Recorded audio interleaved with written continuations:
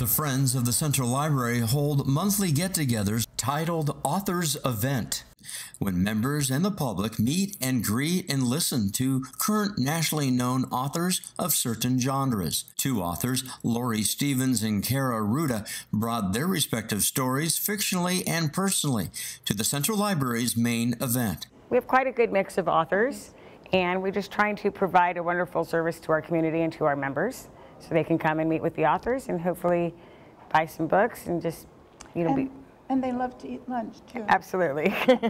And the Friends love raffle prizes, as well as the common camaraderie, being good stewards of the library, with dollars raised helping to purchase such needed items like computers, e-books, programming support, and more. With Rouda, one of her messages was the importance of being heard.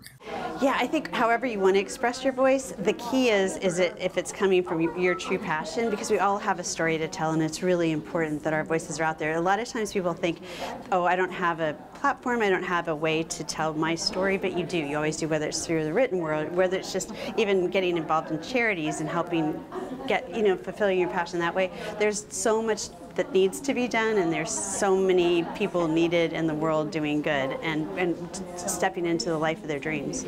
Laurie Stevens stressed that authors sometimes don't have a choice but to write it.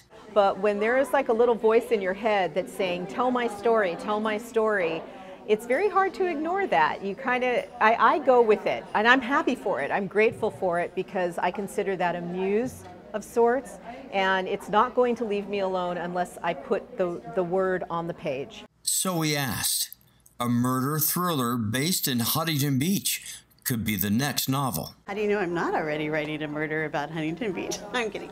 I might be. Who knows? These authors are in good company today. It's the Friends, as they share the love of the written word. For Surf City Highlights, this is Matt Liffring.